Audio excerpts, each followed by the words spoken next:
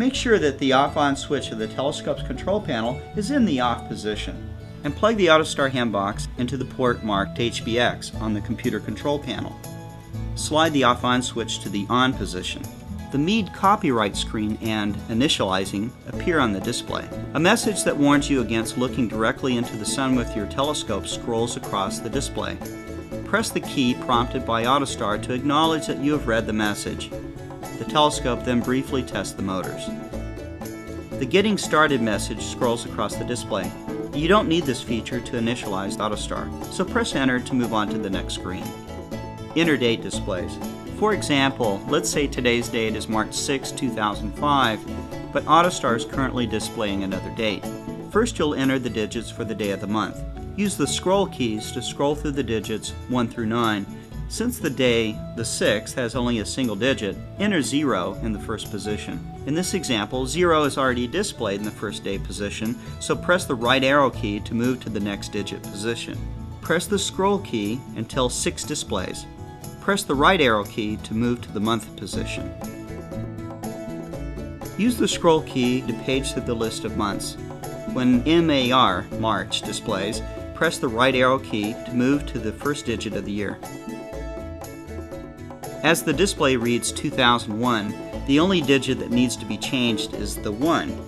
Keep pressing the right arrow key until the cursor is flashing in the 1 position. Press the scroll key until 5 displays. Press Enter. The date is now entered. Enter time displays. Let's say it's 11:25 at night and that Autostar is currently displaying 8 p.m. To change the time, press the scroll key until 1 displays. Press the right arrow key and the cursor moves to the next position. Press the scroll key until 1 displays again. Press the right arrow key and the cursor moves to the next position. Press the scroll key until 2 displays. Press the right arrow key again and the cursor moves to the last position. Press the scroll key until 5 displays. As PM is already displayed, the time is now entered.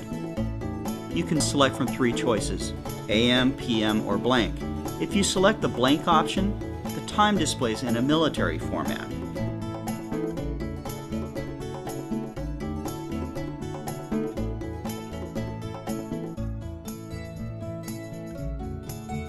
Press Enter. Daylight Savings displays. March 6 does not fall during Daylight Savings time. As no is already displayed, just press Enter.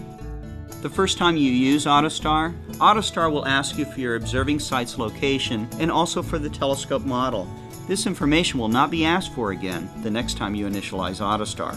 It's asked for only once. Keep in mind, however, that if you wish to change the observing site location information at a future date, you can do so by using the Site submenu, which is found under the Setup menu. After you've entered yes or no in the Daylight Savings menu, Country State displays. Use the scroll key to page through a list of countries, states, and provinces. Let's say the observing location is San Diego, California. As California displays first, press Enter. Nearest city displays. Use the scroll keys to page through the list of cities. If your observing site doesn't display, choose the city on the list that's closest to your site. You need to be at least within 100 miles of the city that you choose. Once the city displays, press Enter.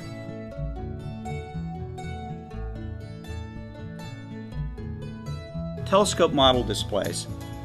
Autostar operates with several different telescope models, so you need to select your model number.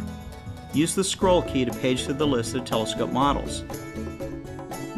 When your model number displays, press Enter.